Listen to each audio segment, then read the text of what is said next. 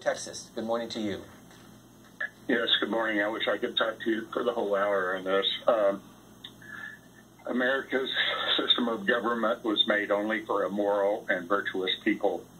They have to fear something other than whoever their president or governor is. They have to fear God. We are a Christian nation. The Constitution was signed in the year of our Lord it was signed by everybody under those words. Our declaration was 53%, 54 of the guys that signed it were Christians. One was a Catholic and one was a Jew. The great thing about America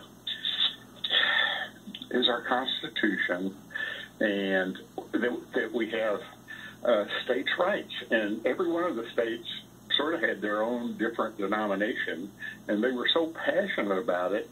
They feared their God in that denomination.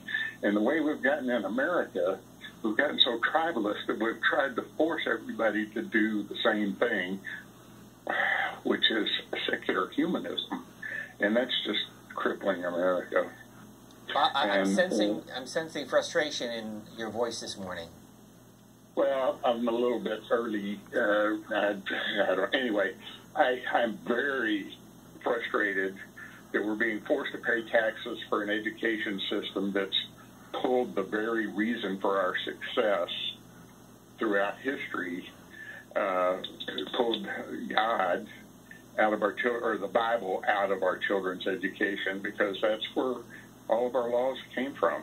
There's a really great book it's a 3-volume set called God and Government by Gary DeMar, and it was written in the 1980s, and it's just so profound in the biblical references of how our government was set up and why. I mean, it's trying to run everything nationally and make everybody do the same thing is the wrong thing to do. Hey, Bob, thanks. Oh, no, finish your point. I'm sorry. Yeah. Well, I don't know.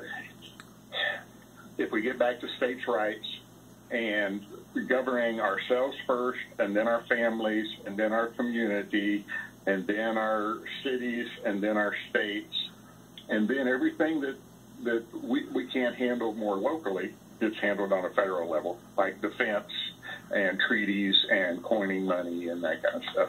Anyway, if we just get back to original intent, we'd be so much happier, and there would be a whole lot fewer scoundrels that are vying for positions of power in a national government.